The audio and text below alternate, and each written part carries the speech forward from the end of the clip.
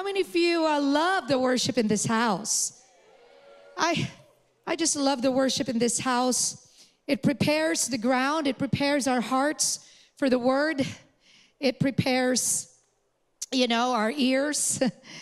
And the reason why I'm more appreciative now, I'm always appreciative for the presence of God and for the move of God and the Spirit of God, is that this message for us today is something that is probably not a woohoo message, but I believe it's something that we all need, that all of us need. And coming from Pastor Stephen's message last Sunday, so powerful. Let's talk about pride. And he talked about the sin, pride, all right? Obviously, when we say pride right now, there's a lot of other things that we think about. But Pastor Stephen was talking about pride, the sin, pride, what the Bible calls sin. And he said this in his message, which I want us to all repeat right now. He said his message last week, is for all of us, not just some of us. And so today, before I start, we will all declare this, all right? This message is for all of us. Not just some of us. Amen. So I want to keep that in mind, because as I was preparing for this message was first for me. And of course, going through the message, the next thing I said was like, Lord, why me? Because you're the first person who gets like, And so I want to start with this. I want to start my message with a loaded question. And it's found in Luke chapter 6, verse 46. Again, coming out, of last Sunday's message. And the verse is this: but why do you call me Lord, Lord, and not do the things which I say? It hits a little harder now because we just sang, He is Lord, He's my Lord. I'm right there singing that, You're my Lord. I'm going, oh my gosh. Why do you call me Lord, Lord, and not do the things which I say? Now that hits home. Was anybody hit right now, or is it just me?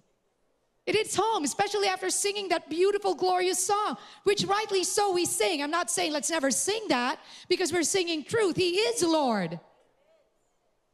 But the question, Lord, Lord, why do you call me Lord, Lord, not do the things which I say? It hits home. It hits our pride. It hits where it hurts. It challenges us.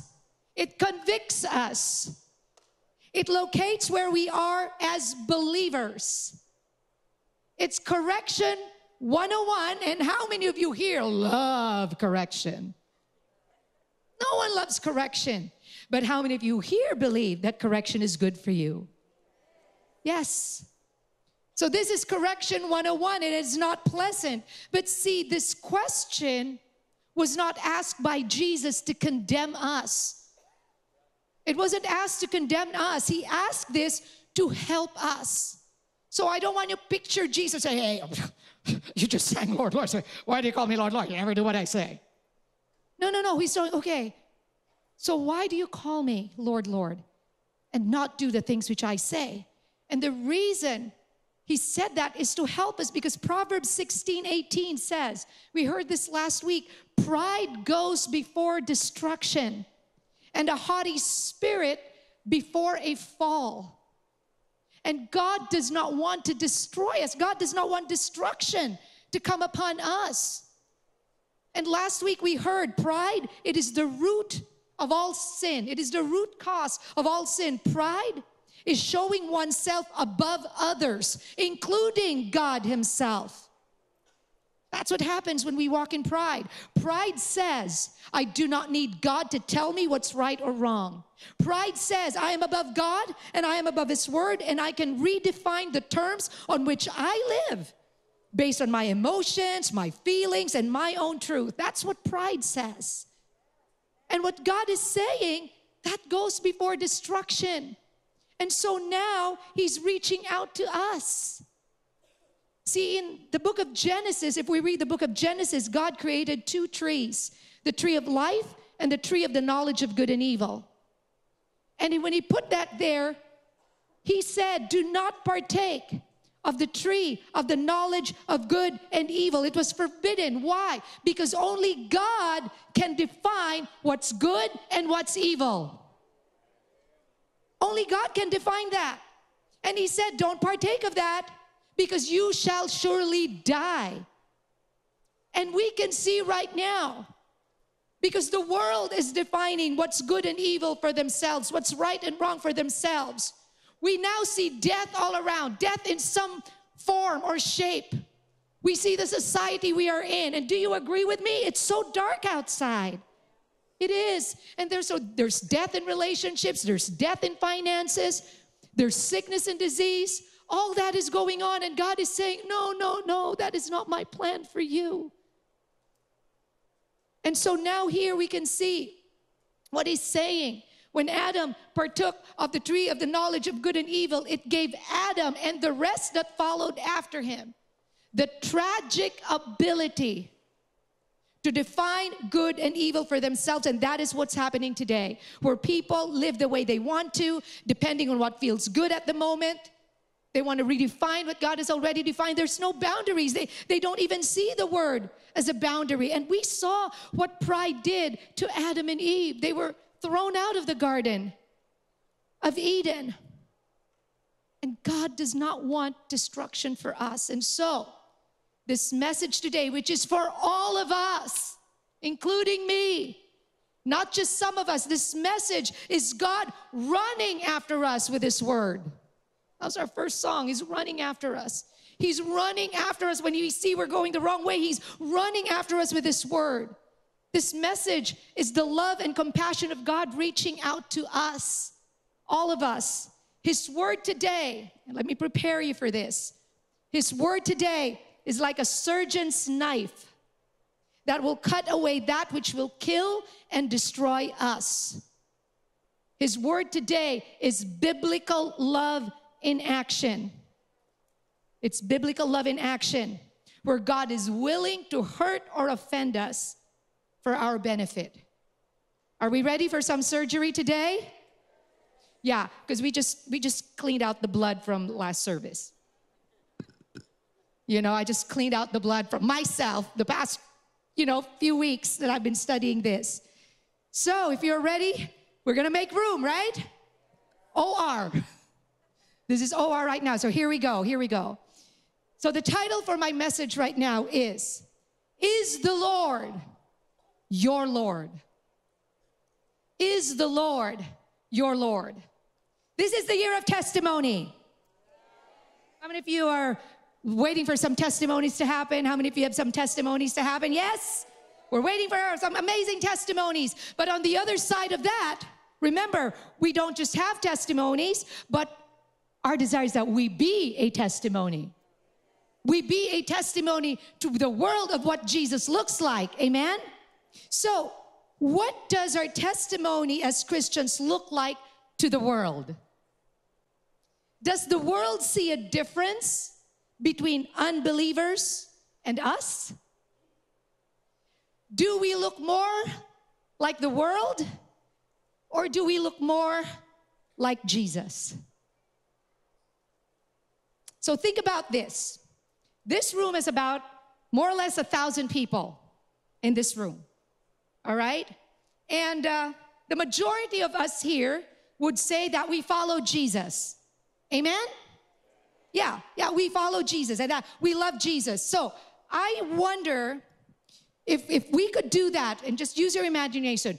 If we could, all of us here, line up our lives one by one. Let's line up our lives one by one. And then an unbeliever would look at our lives. Would he ask this question? Are you following the same Jesus?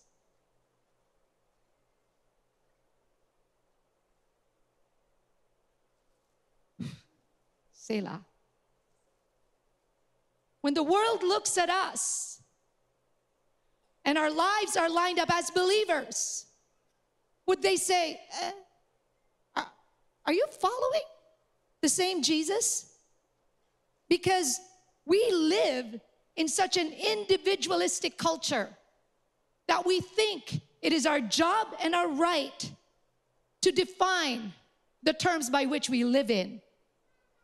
We live such an individualistic culture that we think it is our right even to define what it looks like to follow Jesus. So if I were to take this Bible right now and I would see what Jesus says it looks like to follow him, and I will compare it to what we say it looks like to follow him, would we see a stark difference between what he says and what we say? How's the surgery going? The next few scriptures that I will read is to make it abundantly clear what God's people should look like. Jesus is saying in the next verses, and I'm going to read them to you. If you're going to be a citizen of my kingdom, if you're going to be a true disciple, if you're going to be a true follower, then this is what should be true of you. Now, as I say that, I am not saying that anybody will get this perfect this side of heaven. Because no one is perfect. No one. When I read, the 4 things that this is what you should look like, I'm guaranteeing you right now, because like me, I am not 100% there. This is all a journey that we are taking. Amen. So no one is perfect. As I say this, understand. But this is the journey for all of us, not just the some of us. So, the context of Luke 6:46, the first verse I read, is found in Luke 6:17 to 19. The other account is found in Matthew chapter 5, which is known as the Beatitudes. So Jesus now comes down into a level plane and he starts teaching people. So let's begin there. Luke 6:17 to 19 in the Amplified. Then Jesus came down with them, stood in a level place, and there was a large crowd of his disciples and a vast multitude of people from all over Judea and Jerusalem and the coastal region of Tyre and Sidon, who had come to listen to him, say listen, and be healed of their diseases, say be healed. So listen and be healed. Even those who were troubled by unclean spirits, demons, were being healed. All the people were trying to touch him because healing power was coming from him and healing them all. So now we can see from these verses, 4 things that are true of followers of Jesus. The first one being, followers of Jesus hear from Jesus. So in this crowd, in the account in Luke chapter 6, we see the disciples. We see people who will follow him for the rest of their lives, other disciples, but also you have in that group of people, those who just came because they just want to hear him. They just heard, he's very popular. It might be good to hear him. They don't necessarily follow him. They're not necessarily his disciples, but you know what? They're part of the crowd. They want to hear what he has to say. They've come to hear Jesus. So followers of Jesus hear from Jesus. So what does it look like for us to hear Jesus today? Well, you're here hearing Jesus. Amen. Well, hearing me, but the word. All right. So you're here to hear from God. And this is Sunday. So there are several churches right now who are sitting down hearing from God. And then hopefully, this is not the only time you hear from him. Hopefully, because he has given us his word. How many of you know when you open the Bible, God opens up his mouth? A pastor said that. That's really cool. When you open up your Bible, God opens up his mouth. And when God starts to speak, we listen. We hear. So hopefully in your circles, in your life groups, in places where you gather, there are times when you actually hear from Jesus in your prayer time every day. So not just on a Sunday. You know what? God has made it easy actually to hear from him with his word. Amen. And all scripture, say all. It has been breathed on by God. This is the very breath of God. This is God's word to us. 2 Timothy 3:16 says that, all right? So, one thing that I would say, if we are here to hear, it's not about completion, but connection. And let me explain. Some people, not in this church, but some people here to complete a task. Ooh, I checklist, I was there on a Sunday. I'm a good Christian. Check, check, check. Or, okay, I read Bible reading plan, which is good, by the way, if you have a Bible reading plan. But I'm saying just going there to check it. Ooh, check, check. And you know what? At some point in my life, I was like that, because I had a Bible reading plan. And there were times I said, okay, makabasa lang ako na isang chapter. Whoop, check, right? But I want to encourage you. Don't hear from Jesus to complete, but to connect. Connect to the heart of God. Connect so that you grow in your relationship with God. When you come to church, you say, God, okay, I want to hear words that are going to make me grow, right? So not completion, but connection, okay? So now, before we move on, that's number one, right? If you look at the people who were in the audience of Jesus, you can see that there were disciples, but there were also just crowds. And maybe, just maybe lang, it's like that this morning here in New Life. That this room has people who are followers of Christ. They've been coming here, for years and years and years. And maybe there are people who just got tricked into coming. Which kunyari lang, oh, halika lunch tayo, libre kita. Libre kita, oh, game. O sige, sunduin kita. Yay, okay, punta muna tayong church, ha? Sige na nga, may libreng lunch naman. I've heard stories about that. I've heard stories. These are in their testimonies. Like, a friend brought me to church. I thought we were going out to lunch. It was my first time, but I encountered the Lord. Hallelujah! So, there might be some here. I don't know, you just came to check this church out, and that's okay. But just because someone is hearing from Jesus by reading the Bible or coming to church does not necessarily mean that they are truly followers of Jesus. So we need to go a step further, all right? So we'll go to number 2. Followers of Jesus desire to experience Jesus. Yes. So did you see why they came? The verses that I read. It says in verse 18, they came to hear him and be healed of their diseases. And those who were troubled with unclean spirits were cured. And all the crowd, everyone in the crowd, all the crowd sought to touch him, for power came out from him and healed them all. So in attendance are those who are sick, in need of healing, those with unclean spirits, and they have come to Jesus because they wanted to experience his miracle-working power, right? So they wanted to experience Jesus for themselves. So when I say that, I'm talking about people desiring a first-hand experience, people desiring to have their own God stories of how God did something significant. Maybe you're here, you're believing for a financial breakthrough. Maybe you're here, you're believing for your family to get restored.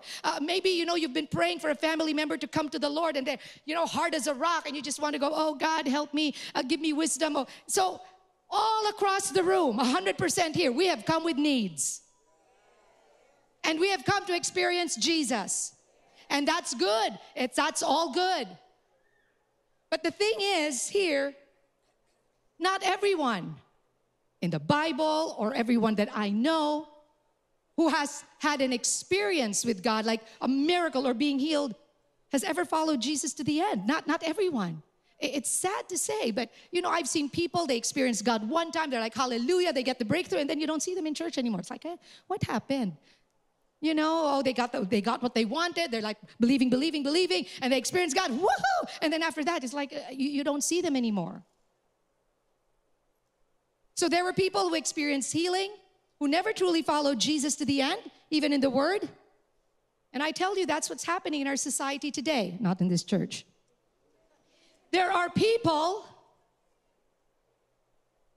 who boil Christianity down to going to church and praying to God in crisis, but that is not truly following Jesus, so we need to take this a step further. Repeat this after me. This message is for all of us. Not just some of us. Number 3, followers of Jesus are transformed by Jesus. This is where the surgeon's knife starts cutting deep. So you have to understand the point of the sermon of Jesus, the Beatitudes, found in this particular book, the book of Luke, Luke chapter 6. He's doing nothing short of redefining the world. That's your homework. Go and read it. I'm going to read some of it. But he's doing nothing short. He's redefining the world. What Jesus is trying to say is this. I'm going to flip the world right now. The world as you see it. The world as you think it is. Because if you're going to be my follower, if you're going to be my disciple, if you're going to be a citizen of heaven, if you're going to be my son and my daughter, then you're going to need to think differently. You're going to have to think the way I think. You're going to have to see things the way I see things. Because my ways are higher. Weren't we singing that? Your way is better. Did we sing that? Did we sing that? I sang that, and I'm going, that's how I sang it. Because I already knew what I was going to preach. We say his way is better, and we're like, but we, and that's why I keep saying we. But then when he says, don't do that, this is better, we go, what? Cutting deep surgery. He says, my thoughts are not your thoughts. My ways are higher than your ways. Right? Break down the ground. I know. Shake up the ground. Oh, this is what he's doing right now. They're shaking. There's breaking. Don't worry about it. I'm filleted right now. Because this message was for me first. So what Jesus is doing in this Sermon on the Mount is inviting people. He's inviting people. He's not coercing people. He's not forcing people. But he's inviting people to adopt an entirely different worldview. His view. And this is what hits our pride. This is what challenges us. Luke 6, 27 to 31. Watch this. This is part of his sermon. Love your enemies. I say to you who hear, love your enemies. Do good to those who hate you. Bless those who curse you.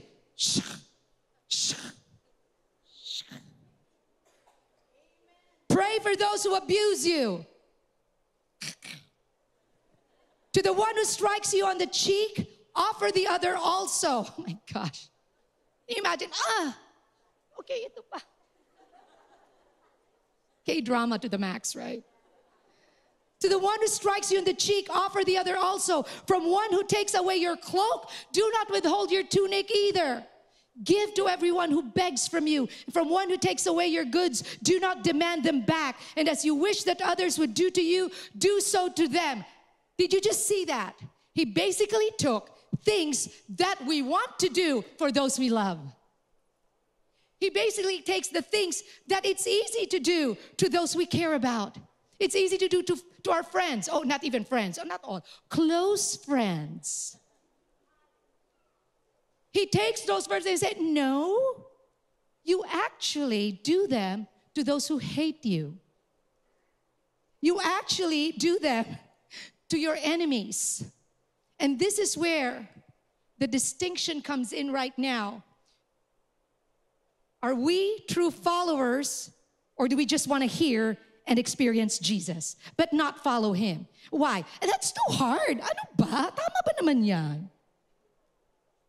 Or we don't want to follow Him because, you know what? That does not make sense.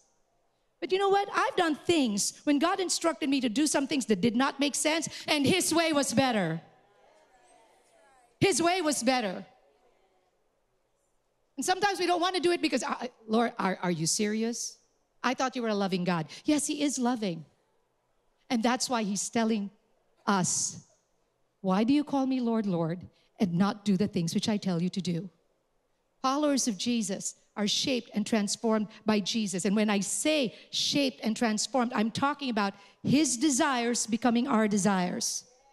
His convictions being shaping our convictions. His mindset becomes our mindset. His word becomes the absolute authority in our life. Our purpose in life is being shaped by His purpose for us. His truth is now our truth. Are we willing to have our belief system, our ideology, our way of thinking, our way of living be challenged by God? Because we call Him Lord. Lord, Lord. Because when we say that, then we have to come to a place where we can allow God to challenge us.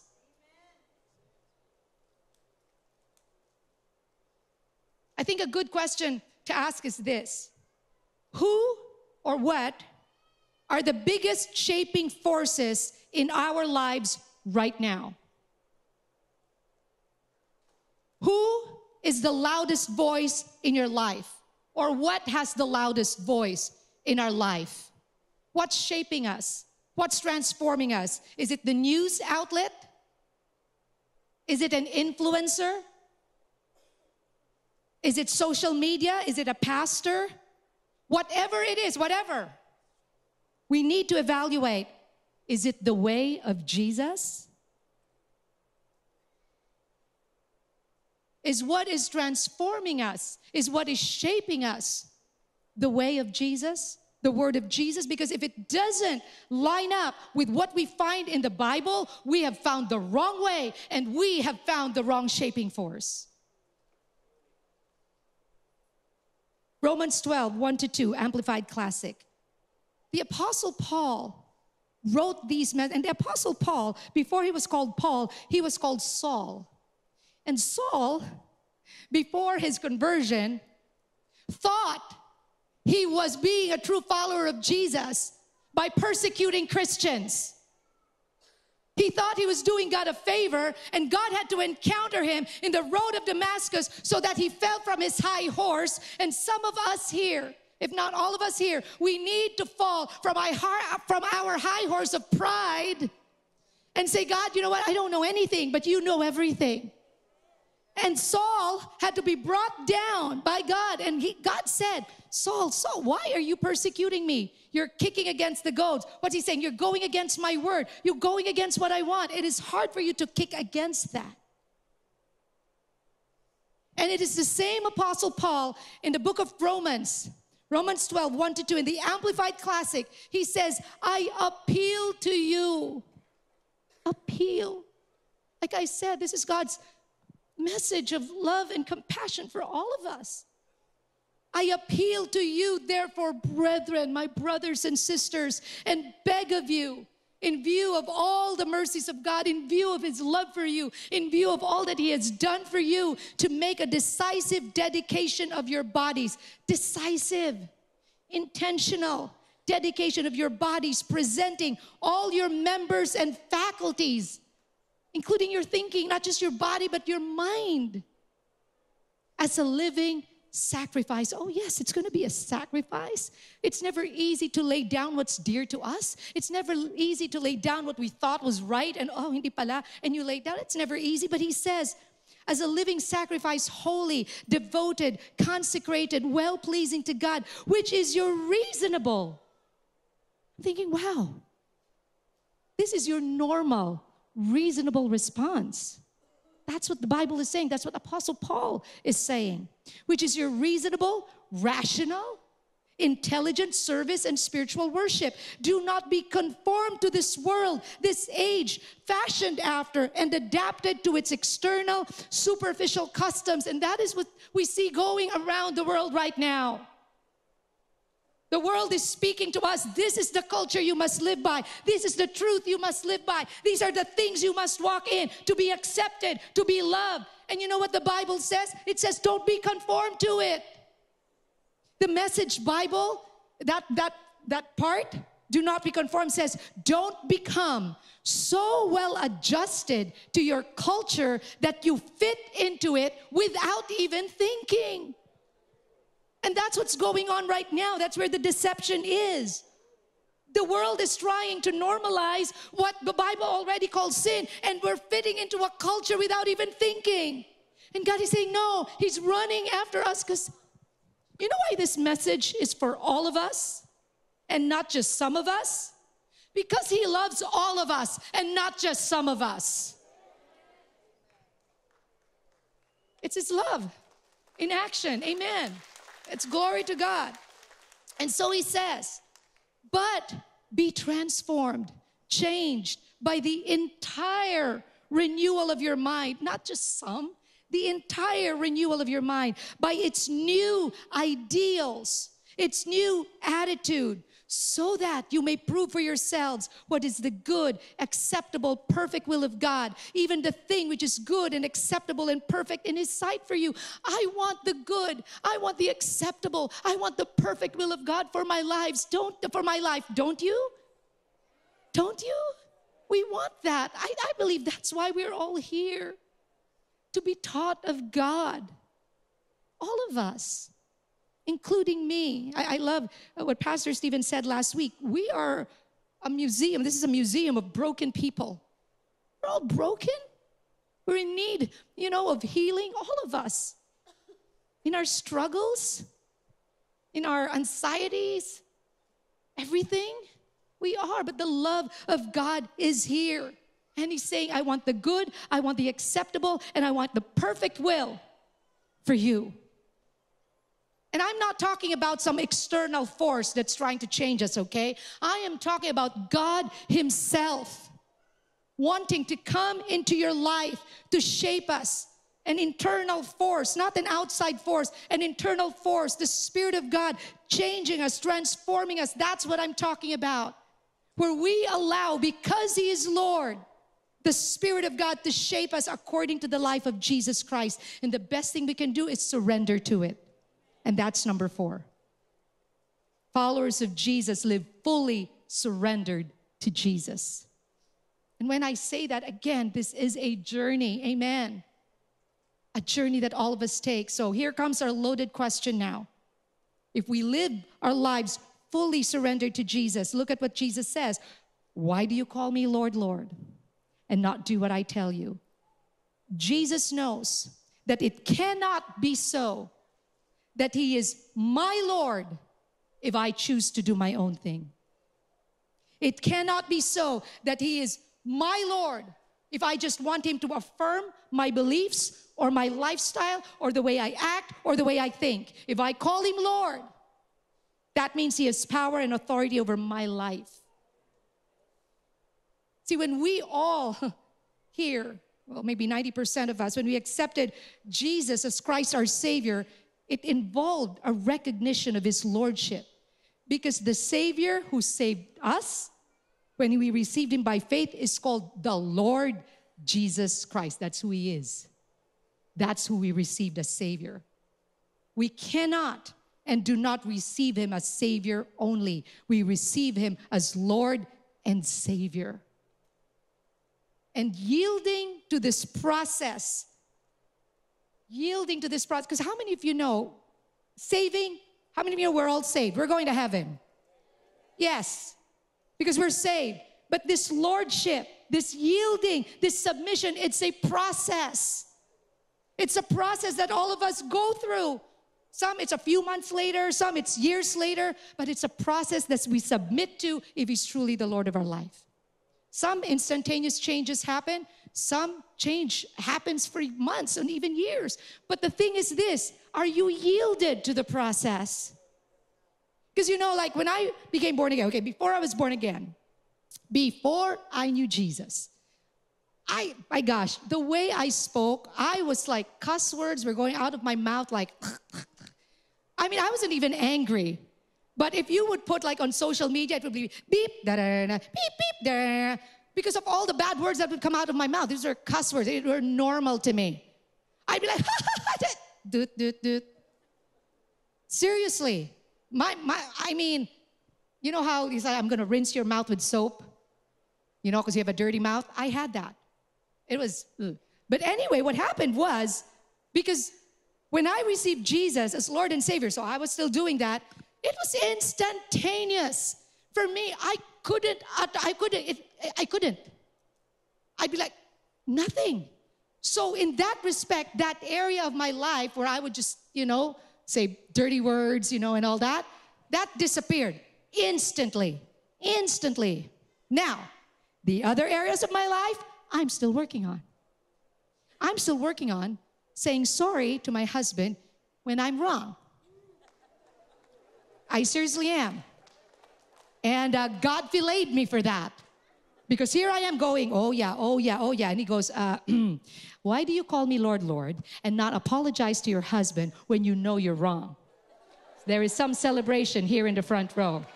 I'm telling you, this is a message for all of us, honey, including you. You're preaching next week, so you better. Yeah. No, but do you see what I'm saying? This lordship is a process. And there are other things in my life that I'm still laying down, that I'm still, what? I'm not supposed to do that. My son is here. He can attest to that.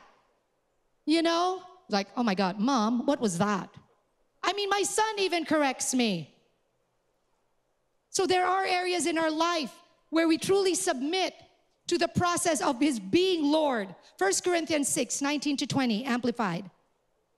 1 Corinthians 6, 19 to 20. Do you not know that your body is a temple of the Holy Spirit who is within you, whom you have received as a gift from God, and you are not your own property? You were bought with a price.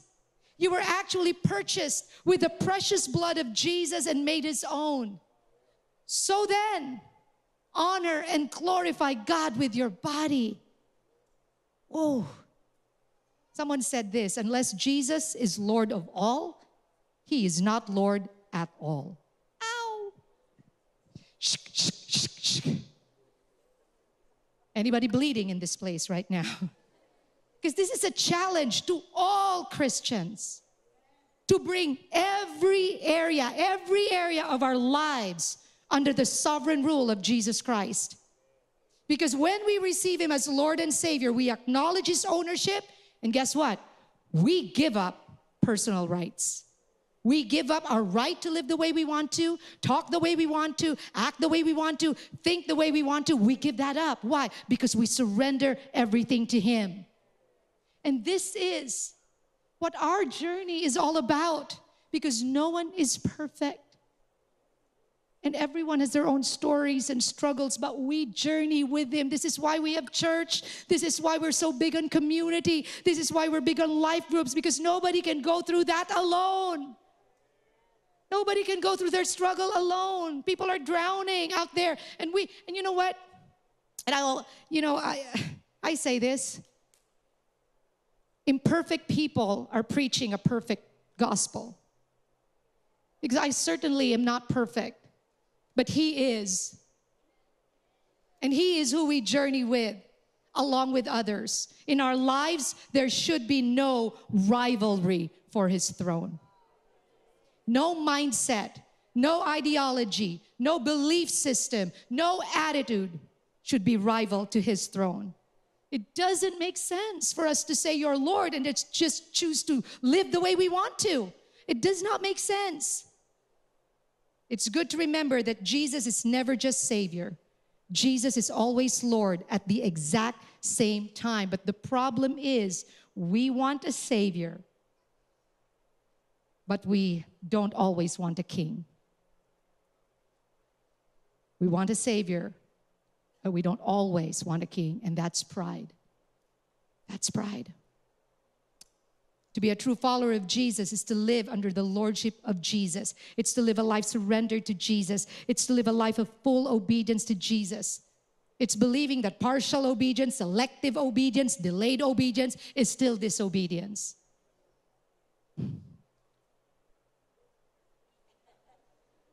Seriously, surgery right here. Are we willing to let go of sins that so easily ensnare us? Our beliefs, unforgiveness, offense. Are we willing to surrender that? Jesus shows how much He cares about us and loves us in verses 47 to 49. He shows us an illustration here. He said, everyone who comes to me and listens to my words and obeys them, I will show you whom he is like.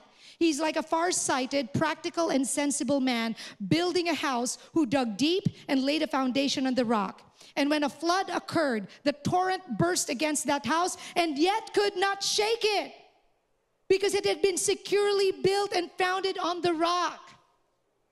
But the one who has merely heard and has not practiced what I say is like a foolish man who built a house on the ground without any foundation. And the torrent burst against it, and it immediately collapsed, and the ruin of the house was great. God does not want us to be in ruin. So tell me, which is the normal way? What's the normal way to build a house? If somebody came up to you and say, hey, I'm building a house, but I'm foregoing the foundation. You're going to go, huh? What? What? That doesn't make sense, right? Because the normal thing is to build a house with the right foundation. The normal thing for a Christian life is to have a surrendered life. That's the normal. Again, I'm not saying it's easy. I'm not saying it's comfortable. I'm saying it is a journey, but I'm saying God is with us. See, in the eyes of Jesus, information without application, it's crazy. It makes no sense to him. And it grieves the Holy Spirit when he sees our lives being built on shaky ground, no foundation. And you know where it will be seen? The clear divergence in the quality of life of those who obey his word and those who do not is only seen when storms come. It's seen when storms come. Because it says when the storms come, that's where we will see the difference. So God is saying, let go of your pride. Saying to me, Mylene, let go of your pride. It stands in the way of our relationship with God. Sin has been dealt with. That's what we heard last week. Sin has been dealt with. The price has been paid. The problem is not sin. The problem is pride. Sin is not in the way. Can you imagine? Pride is. And we cannot access everything that God has for us unless we bow down in humility and let go of our pride. How many of you love Psalm 23? Can somebody shout out the first verse of Psalm 23? The who? Oh, the Savior is my shepherd? The Father is my shepherd? And he is Father and he is Savior. But Psalm 23 says, the Lord is my shepherd. And because he's my shepherd, because the Lord is my shepherd, I shall not lack. You don't lack because you make him Lord. You lie down in green pastures because he is Lord. Surely goodness and mercy will follow us because he is Lord. Not just Savior. Let's not go through Psalm 23 like, surely goodness and mercy will come running, and all of us, yeah, running. And it's good, right? But what's the context? It's running after us because he is Lord. Hallelujah. There's a church in the book, it is called the Corinthian church. And the book of 1 Corinthians was written as a letter of correction. Because in the book of Corinthians, the people in the church of Corinth, it was filled with people who were born again. They were born again. They received Jesus as Savior, but did not live like he was Lord. So 1 Corinthians is actually a letter of correction. The Apostle Paul, he was responding to issues in the church. It was written to a people who were staunch individualists. All right? And they reflected their individualism by the way they lived their lives. And you know what? They also, accommodated this gospel to make it palatable to their culture. And that's what's going on right now. The woke culture. I say it's not in this house, where they take the Word of God and they read the Word of God to make it fit into their culture.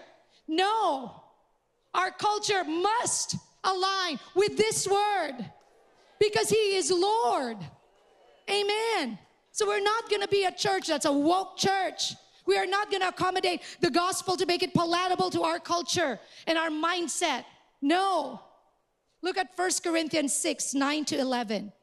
And as I read this, again, he was reading it to the church. He was not reading it to the world. He was reading it to a church of born-again believers. And I'll read it in the Passion Translation. We don't usually use this translation, but for this particular one, I just like how it's worded here. It says, surely, believers, you must know that people who practice evil cannot possess God's kingdom realm. The New King James says, the unrighteous cannot inherit the kingdom of God. Then he starts listing down the behavior of the unrighteous. Stop being deceived. People who continue, all right? Bear with me. People who continue to engage in sexual immorality, idolatry, adultery, sexual perversion, homosexuality, fraud, greed, drunkenness, verbal abuse, or extortion, these will not inherit God's kingdom realm. Then he says, it's true that some of you once lived in those lifestyles. It's true. Some of you once lived. But now, say, but now. But now, believers, you have been purified from sin. You have been made holy. You have been given a perfect standing before God. If you're a believer, if you receive Jesus as Lord and Savior, you've been given right standing before God, all because of the power of the name of the Lord Jesus, the Messiah, and through our union with the Spirit of our God. The Apostle Paul was preaching a message of love. He was saying, wait a minute, you're born again. Sin is not your identity anymore. That's your old identity. You are a new creation in Christ. So live it out. You've already been cleansed. Lived it out. Don't use your freedom to do things that once led to eternal punishment. Why are you doing the things that unrighteous people do when you've already been made righteous? Why identify yourselves with these when you can identify with me and my word? See, in Corinth, some of them were used to be known by these labels because of their sin. But the Apostle Paul is saying, no, you are now in Christ. And because you are in Christ, stop doing any of these sins because it will destroy your life. Destruction. Your house falling in ruin. And maybe some of you here are thinking, oh, I don't do those things. I don't do those things. Well, think again. Galatians 5:19-21. Let me read this. The cravings of the self-life or the works of the flesh are obvious. Sexual immorality, lustful thoughts, pornography, chasing after things instead of God, manipulating others, hatred of those who get in your way, senseless arguments, hello husband and wives, resentment when others are favored, temper tantrums, angry quarrels, only thinking of yourself. Anybody bleeding right now? Come on. Being in love with your own opinions, being envious of the blessings of others, murder, uncontrolled addictions, wild parties, and all other similar behavior. I told you, this is a message for all of us. Because 100% you can find a struggle here. Unless you're perfect and unless you're Jesus. All of us are here. Haven't I already warned you that those who use their freedom for these things will not inherit the kingdom realm of God? But, say but. So now here's the Apostle Paul, but the fruit of the Holy Spirit, the work which His presence within accomplishes is love, joy, gladness, peace, patience, and even temper, forbearance, kindness, goodness, benevolence, help us Jesus, faithfulness, gentleness, meekness, humility, self-control, self-restraint, continence. This is surrender. Against such things, there is no law that can bring a charge. And those who belong to Christ Jesus, the Messiah, how many of you here, you belong to Christ Jesus? You know it. Yes. Those of us who belong to Christ Jesus have crucified the flesh, the godless human nature with its passions and appetites and desires. Everything. At one point or another, we've struggled with it. We're still struggling with it. But you know what God is saying? No, surrender it to the Holy Spirit. You can. If we live by the Holy Spirit, let us walk by the Spirit. If by the Holy Spirit we have our life in God, let us go forward, walking in line, our conduct controlled by the Spirit. All of us are here. See, it's so easy to judge a sin that you are not struggling with. Right? Oh, kita mo yan? Grabe naman. Oh, wow. Oh my. Hello? Don't remove the speck in your brother's eye because you actually have a plank in your eye. Isn't that what the Bible says? So this is not me. This is the word of God. I mean, I've been sewing planks from my eyes. I have. Because again, you will find every one of us here in this list right now. And our part as a church and as a community is to help one another walk the journey, is to help one another understand their journey, their backstories, and help them live a full life, a victorious life, a surrendered life, a life that will not come to ruin and destruction, because God loves all of us, not just some of us.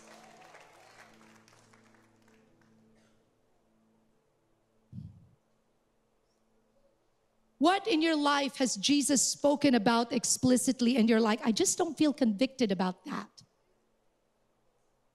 Well, just because we don't feel convicted doesn't mean we shouldn't. Because the problem is not with Jesus' command. The problem is with our heart.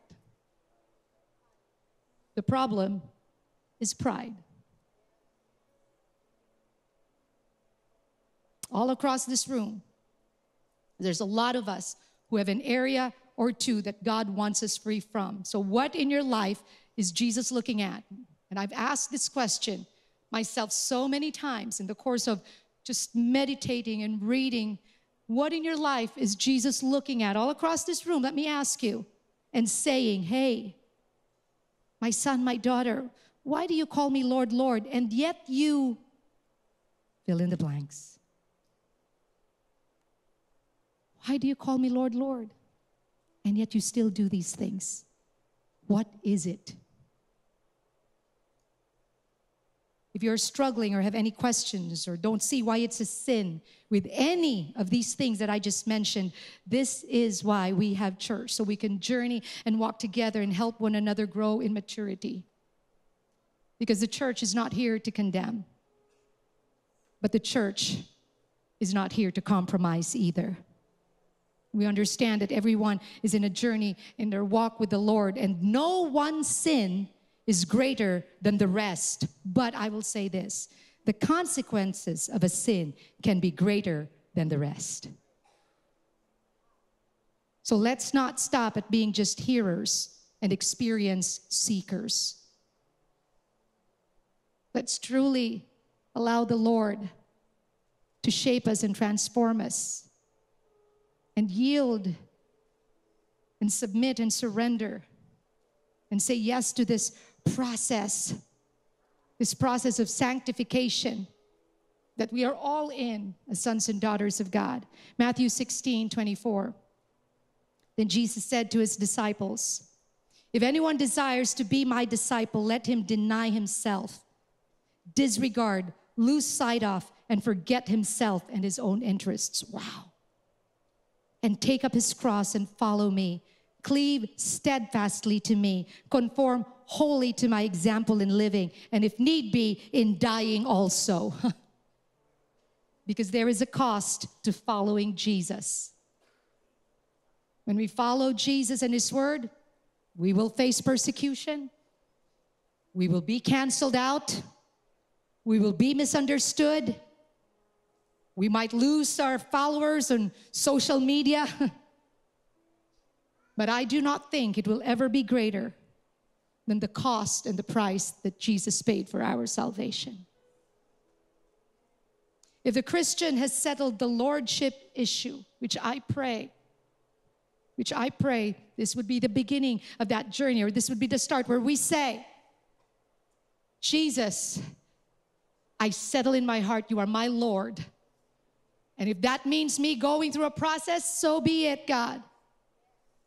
Because if we have settled the lordship issue, then all other issues in our life are also settled. And there might be a struggle, and it might be uncomfortable in the journey, but our heart is settled. Can I just read this, all right? Because we've had so many people message us on social media asking for clarification, questions. So let me just read this. Anyone is welcome in the church. Anyone, I don't care who you are, you're welcome. From any background, from any mindset, whatever it is, come. You're welcome in the church. You're welcome to worship. You're welcome to come and hear about Jesus. We will not turn anyone away because Jesus never turned anyone away. I don't care who you are, on site, online, you are welcome in this house. You are. We are called to love people from all walks of life. But as a church, we do not change the Bible and what we preach to fit our culture, to be accepted by our culture, or to be loved by our culture. We do not want to be applauded by a culture that is under the influence of the enemy. The church does not exist to please people. It exists as the pillar and ground of truth, and that truth is found in the Word of God. And that is our mandate as a church. It is to preach the unadulterated Word of God, which is the truth, and to love people with compassion and grace and mercy. True followers of Jesus prioritize hearing from Jesus. They desire to experience Jesus. They're shaped by Jesus, and they live fully surrendered to Jesus. I want to, right now in this place, with every head bowed, every eye closed, just very quickly, no looking around. If you listen to this message and you are saying, and just be honest, all right? Nobody's looking at you. This is between you and God, and you're saying, Pastor, you know what? There are areas in my life I need to lay down. There are things in my life that's bringing me down right now, and I don't want to go into ruin, and I want to surrender that right now. And it might be a process, it might be a long journey, but I make a decision right now to lay that at the feet of Jesus. If you're struggling with any of these things right now, I want to pray for you. So if you could lift your hands right where you are, just lift your hands and say, Pastor, I see hands lifted up all over the place. If you're going through a struggle with, maybe you have anger issues, I don't know. See hands all over the place. Thank you. Thank you for your honesty. Thank you. Father, in the name of Jesus, I just pray for us. Because I have some things too in my life that I need to lay down and I need to put under your lordship. And God, I thank you that you are patient and you're loving and you're kind and you love us. And I thank you that as I lay this down at your feet and I say, not my will, God, but yours be done. I thank you for the empowerment to live out a life that is pleasing to you. I thank you, God. And from this day on, this will be my journey with you and the church that you have put me in Jesus' name. Another thing, if you're in this place, maybe it's your first time, maybe it's not, but you've never made that decision for Jesus to be Lord of your life, Savior and Lord, I want to give that invitation again today. Jesus loves you so much, and he wants your house to be standing on solid ground, and that solid ground is having Jesus in your life as Lord and Savior. And so again, every head bowed, every eye closed. If you're this person that says, you know what, Pastor? I want to give my life to Jesus. I need him. I need him. I really need him in my life. And I believe that he died for me. I believe that he paid the penalty for my sin. I believe him. So, Pastor, I need Jesus. If that's you right now, raise your hands again where you are, and I'll pray for you. Amen. Thank you. Hallelujah. Thank you for that hand. Thank you for those hands. Hallelujah. Amen. Yes, thank you. I see those hands. You may put those hands down. For those of you who just raise your hands to receive Jesus Christ and Lord and Savior, I want you to pray this prayer after me. This is a prayer from your heart, all right? And congregation, I want us to pray this prayer with those who are going to pray it for the first time. Jesus, I thank you for dying for me, for giving your life for me, for loving me. Today, I make the decision for you to be Lord of my life. Jesus, I receive you as my Savior. my King and my Lord, today. Thank you, Jesus, for your love for me. I thank you for the Holy Spirit that will be with me all my life in this journey with you. In your name I pray. Amen and amen. Amen.